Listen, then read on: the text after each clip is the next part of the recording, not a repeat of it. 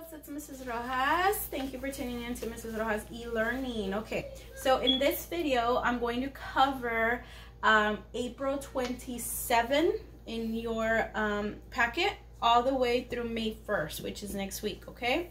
So I'm going to post the videos for you on Sunday and send your parents the link so you'll already have it for Monday and so you can be working day by day. This video will include the entire week for reading and also for math since they're short, okay? Boys and girls, please make sure that you're filling in this log for Coach Longoria.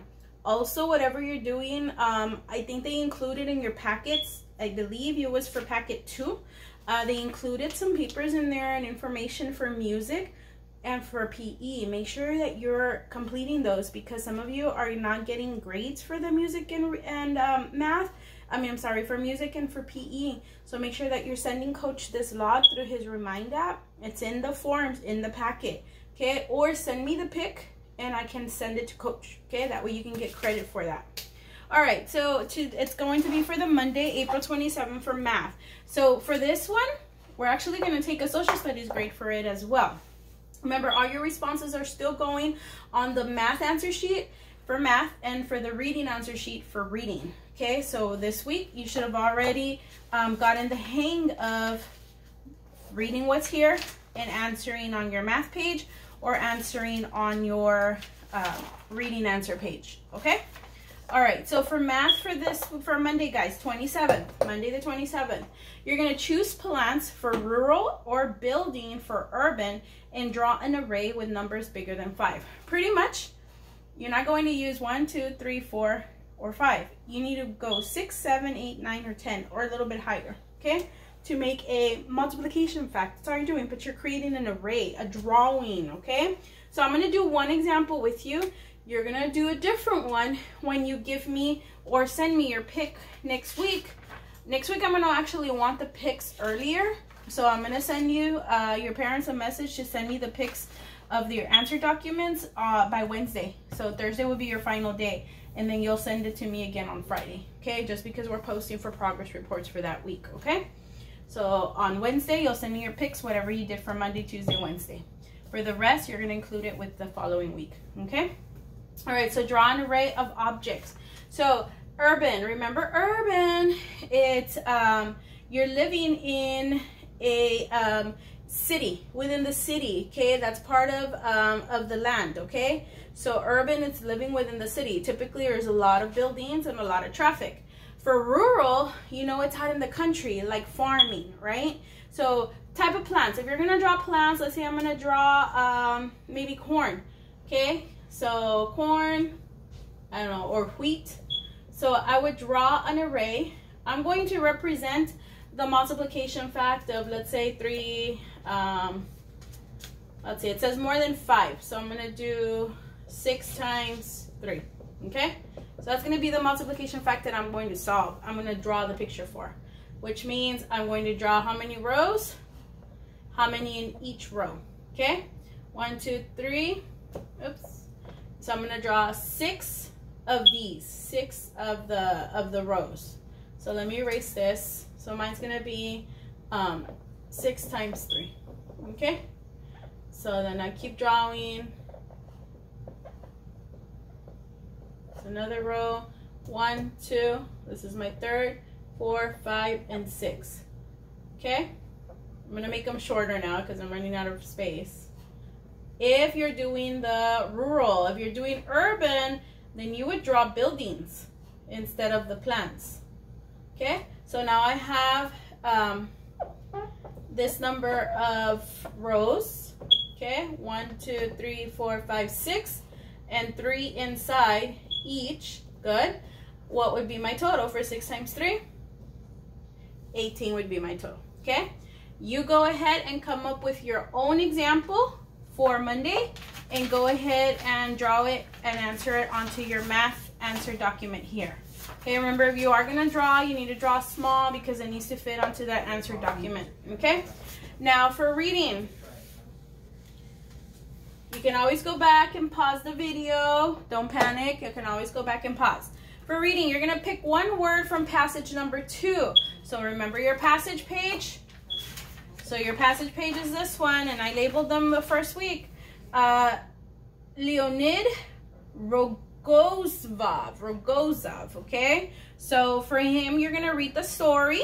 Okay, I'm gonna read it to you right now. And then we're going to pick one word from the passage. We're gonna write it, and then we're gonna write a synonym for that word on the reading answer document. So remember, write the word and write a synonym for that word, okay? So let's go ahead and read. So go to your passage page, follow with me. We're reading this one all week, okay? Covering it all week. So it says, paragraph 1. In 1960, the 6th Soviet Antarctic expedition began. The members of the expedition set out to live in and explore the frigid regions of Antarctica. Among the people was a doctor named Leonid Rogozov. Okay, paragraph 2. So right there, they're telling us location, they're telling us what he does, and there's expeditions. Remember, like Lewis and Clark, okay, Sacagawea, we read about that in social studies. So this is going to be also part of a social studies grade this week, okay? So it says his job was to help members of the expedition if they got injured or became ill during these explorations. The only problem, already telling you a problem, that's one of your keywords, was not long after the expedition began. Leonid was the one who became sick. He knew that he needed his appendix taken out and needed immediate surgery to survive. But a blizzard, boys and girls, that could be one word that you can pick. That's also part of weather, blizzards, right? There's different storms. So a blizzard wouldn't allow help to arrive. Bravely, Leonid decided to perform surgery on himself. Wow. He gave himself a shot to deaden the area and began. 2 other men helped him by holding a mirror and handing him tools he needed. He cut the area open and performed the delicate surgery. Miraculously, the surgery was successful. And that's a key word that's underlined as well. And Leonid made a full recovery.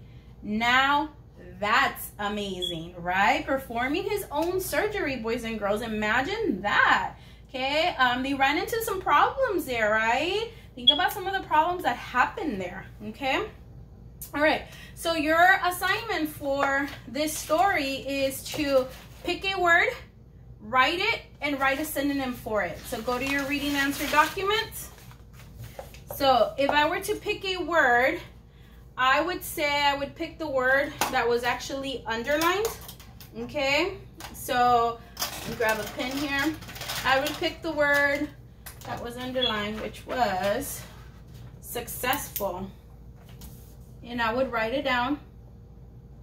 Remember, you only have that much space. Then I'm going to think of another word that means the same. Remember, synonym means the same as successful. What do you think means the same as successful? Okay, so think about it. Another word that means the same as successful. Okay, so if you think about it, you're going to write it here under synonym. Remember, you do not have to pick this word. You could pick any other word from the story, but you need to think of a synonym for that word that you pick. Okay, so remember, boys and girls, synonyms. Let's say if I was to say cold, I would need to think of another word that means the same as cold. I would say maybe freezing. Okay, I would maybe think chilly, right? Okay, that means those words mean the same as cold. So you need to come up with the word that means the same as maybe the word successful. Okay, if you pick a different word, then make sure that it means the same. Okay, we've had practice with synonyms and antonyms. Okay, all right, and that's it for Monday. Okay, now boys and girls, we're gonna go ahead and move on to Tuesday. So this would be the 28th for Tuesday. I'm going to abbreviate them just so we can move on. Okay, so for Tuesday, boys and girls, for math, it says, so you can pause the video for your Monday and then continue on for Tuesday. I'm already going on to Tuesday. For Tuesday, math, make a fact family for numbers greater than 5. Include both x, which means multiplication, and division sentences. Okay, so once again, we're going to do fact families. This time we're going to be working with multiplication and division. Remember, boys and girls, a fact family. I'm going to give you one example. You can choose to use the same one. I wouldn't, because then it's like you just copying my answers, right? So for your math answer document, go here. You're going to write down the 3 digits that you're using for your fact family. Think of any multiplication fact that's greater than 5. So let's say I'm going to use the same one we did on Monday. I'm going to say 6. We said what? 6 times 3 equals 18. Okay? So I know that my fact family numbers are going to be 6, 3, and 18. Right? Those are my only 3 digits that I'm going to use. So my fact family, I'm going to do 6 times 3 equals 18. Then I'm going to switch them. 3 times 6 equals 18. And write them down. Then I'm going to go to my division. Division, it looks like this. This also means the same as this, right? It means the same thing. So it's for division. Now I'm going to use my large number. 18 divided by one of those parts equals the other part. I'm going to do the same again. This time I already used 3, so now I'm going to use 6 equals 3. Got it? That's your fact family for your math. Go ahead and make sure you make your own fact family. Think of any multiplication fact that you would like to work with. Okay? And that's your Tuesday. Now for reading. For reading, it says pick one word from the passage to write it and write an antonym. So just like we did for Monday, you're going back to the same passage number 2. You're going to pick now a different word. You can actually stay with the same word that you picked for Monday. So I have picked successful. For that word, boys and girls, if you want to, keep the same word, but this time, write the antonym. What is the opposite of successful? So remember my example, I had said was cold, right? The opposite of cold now, because I'm working with antonym, means the opposite, lo opuesto. Now I'm going to say hot, right? Or warm. Okay, that means the opposite. So now if you're using the word successful, like we did on Monday, then I'll pick up something that means the opposite of successful. Okay, so instead of being successful, not so much as success, what is that? It could be disappointment, okay? Failure, could mean several, all right? Go ahead and make sure you do your answers on that reading page for Tuesday, all right? Now, boys and girls, I'm going to go to Wednesday, which is April 29th, and that'll be my Wednesday. That's the top to my marker. Oh, here it is. Sorry. You just don't want it to dry out. Okay, so now for Wednesday, let's look at Wednesday. For Wednesday, the 29th, for math, what temperature is shown? So this time we're going to do math with science, okay? So remember weather. This also kind of went with this other one, okay? With the passage, actually. So weather, you're going to look at the thermometer that's on the answer document. You're going to need to read the thermometer. So it might look a little light, but wherever the mark stops, you need to write the temperature in Fahrenheit. So you're looking at this side, okay? Go ahead and write your temperature there. Okay, I'm gonna help you with that one. It stopped on what? 90. Now, if this temperature goes up 3 degrees warmer, you are adding more. So you're gonna add 3 more to this one. What is your new temperature? You're gonna write it down right there. Remember, for thermometers, boys and girls, in science, if it goes high, then it is getting hotter. If the temperature drops, then it becomes colder, right? That's the kind of weather that I like, all right? Okay, now that's your math. Make sure you answer that. For math, for reading, for Wednesday, that's also going to be social studies grade as well. Remember, I talked about it on the Monday lesson about expedition. So for Wednesday, write what an expedition is and tell where you would take an expedition to. So if you need to go back, boys and girls, and reread his expedition, right? His expedition began Soviet Union, Soviet Antarctic, right? Freezing weather, okay? And it was to explore the regions of Antarctica. That's where he went. That's where he traveled. Because he was an explorer, just like Lewis and Clark in Sacagawea, right? Where they were mapping out our world pretty much, right? So, for you, if you were an explorer going on an expedition, where would you take the expedition to? Where would you go? Where would you like to go explore? Okay, so you're thinking location for this one. Okay, so on your reading answer document here for Wednesday, I want you to tell me what an expedition is. What does it mean? Well, an expedition means what? You go to different places, right? So you travel to different places. Okay? Now, where would you go? That's where I want you to write on that section. Where would you travel to? Okay? That's going to be it for your Wednesday. Okay? Now, boys and girls, you can pause the video for now, and then we're going to go into our Thursday lesson. Okay? So this is my Thursday. I'm abbreviating these days. Just for time. Okay, so now for math for Thursday. Your assignment is for Thursday. Ask a family member to pick two numbers from 1 to 10. So 1, 2, 3, 4, 5, 6, 7, 8, 9, 10. They can pick any of those numbers, okay? They need to pick two. Now, use those numbers to write a multiplication fact.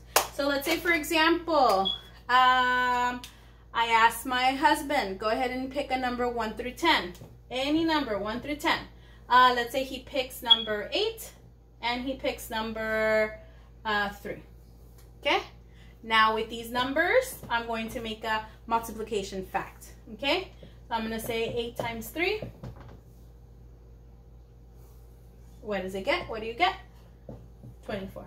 And I know I can do the opposite of that, switch them around, and I'm still getting the same result. Got it? Okay, you do the same for fun. You can do several, actually, but I'm just requiring you to do the one. Go ahead and write it down, okay? And you can even draw your groups to show me your results or give me more examples, okay? That's going to be it for your math for Thursday. Now for reading, change the ending to passage 2. Okay, now they're challenging you. So on your reading answer page right here, you're going to put your new ending to the story Leonid Rogozov. So the ending, that's paragraph 3. So it says, bravely, Leonid decided to perform surgery on himself. He gave himself a shot to deaden the area and began. 2 other men helped him by holding a mirror and handing him tools he needed. He cut the area open and performed the delicate surgery. Miraculously, the surgery was successful, and Leonid made a full recovery. Now, that's amazing. So if you were to retell this story here, how would you change this last part? What could you take away? What could you add, make it your own story? Okay, so maybe somebody came during the blizzard and did the surgery themselves. Maybe one of the men decided to attempt to do the surgery and save his life. Okay, so think about a different ending. Okay, how would you want this story to end? Maybe at the end, you can even add to it. A helicopter came and they were rescued. Okay, and he didn't have to perform his own surgery. Okay, so think about it. Think about what you would write as your new ending. Okay, so that is it for your Thursday. You can go ahead and pause the video, and we're going to move on to our Friday lessons. Okay, and Friday we're actually changing the entire month. Friday now, boys and girls, becomes May, and it's May 1st. Okay. All right, so for math for Monday, for May 1st on Friday, find 4 3-dimensional shapes at your house and list them. Remember 3D shapes, boys and girls? Just like my cube, could be a 3-dimensional shape. It pops out, right? Okay, so 3-dimensional shape. The marker itself is a 3-dimensional shape. It's not flat, okay? you need to find 4 different shapes that are 3-dimensional, okay, and then list them, okay? That's gonna be for your math. So go to your math answer sheet. You're gonna name me the object. What did you find? Let's say me, I had my Expo marker. So right here I would write marker, and then I would write down the shape it is. So what kind of a shape is that? Oh, it's a cylinder. So I would write down cylinder. It wasn't a cone, it wasn't a cube. Okay, so remember some of our 3-dimensional shapes. Okay, so we have a cylinder. What did we have? A cube.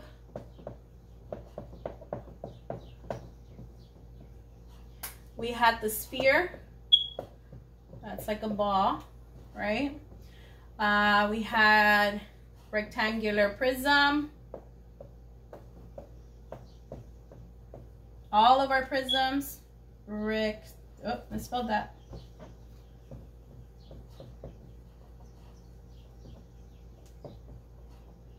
You had your pyramid, right? You had so many other different shapes, boys and girls, in 3-dimensional. So think and look around your house. Go ahead and list them and then tell me the name of the shape, okay? So that's your math for Friday. Now for Friday for reading, you're going to circle your favorite type of story and tell why. Persuade, inform, entertain. Okay? All right. So go to your reading answer page right here. Circle 1, persuade, inform, or entertain. I want you to actually use the story of the week, which is Leonide, the one that we just finished reading right here. And I want you to tell me if this story was to persuade, was it to inform, or was it to entertain you? Okay? Persuading. Remember, persuading meaning what? Were they trying to convince you to do something? Was he convincing you in the story to do something? Was he giving you information about himself, about what he did? Or was he entertaining you? Was he making you laugh in the story? Okay? Think about it. Okay? Go ahead and write down your response on your response reading answer sheet. And these are your lessons for the week of April 27th through May 1st for reading and for math. Okay, boys and girls? Please make sure, don't forget about sending in these logs. You can send me the picture, okay, tell your parents, or you can send them directly to Coach Longoria, okay, or to Mr. Garza. I don't know what music assignments they included in your packet number 2. Whatever it is, whatever you're doing music, go ahead and maybe send a picture to him, or send it to me and I can forward it to him for a grade for you, okay? All right, boys and girls, I will be posting progress reports next week. So that's why grades will be due by Wednesday and I will be posting them on Thursday. So really you have until Thursday morning, okay? So make sure that you get those things done, okay? And I will be sending your parents messages as well. I will also be telling your parents about online registration. So if your parents are not aware, please let them know. We're going to be online registration. Vamos a hacer el registro sobre línea. Okay, les voy a llamar yo el martes. I will be calling you, boys and girls, for your parents on Tuesday to ask them some questions. Para hacerles unas preguntas, les voy a llamar el martes a todos los padres, okay? Ya está abierto para hacer registro sobre la línea, el internet, o pueden llamar a la escuela 427-3170 y ahí también les pueden ayudar. Okay, so they can also help you there. Also, Parent Access Center, that's for you to be able to see your child's grades. Para tener acceso al centro de padres, eso es para ver las calificaciones también de sus hijos. Si necesitan el código, el número para meterse, pueden llamar a la escuela y ahí les pueden ayudar para darles información también. Okay? All right, boys and girls, go ahead and have a great weekend. Stay safe. Bye.